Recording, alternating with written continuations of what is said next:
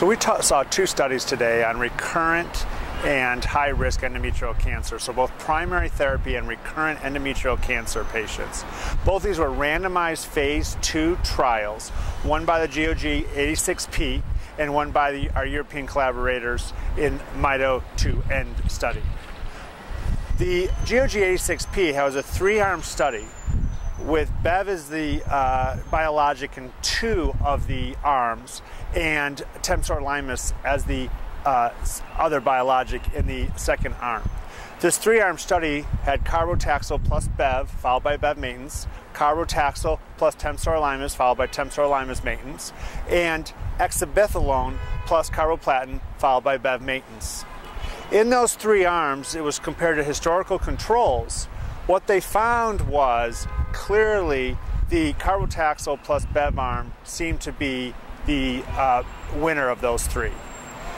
In comparators versus the other 2 arms, what we found was a non-statistically significant difference in progression-free survival.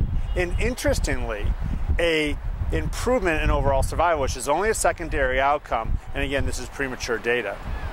With regards to the MITO END study, their study did meet their endpoint of progression-free survival at 6 months.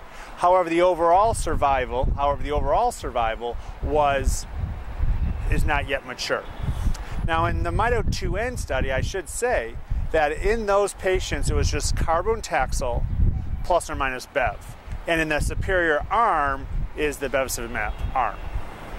Obviously, it's very important to keep in mind that these are randomized phase 2s. These are not phase 3 trials.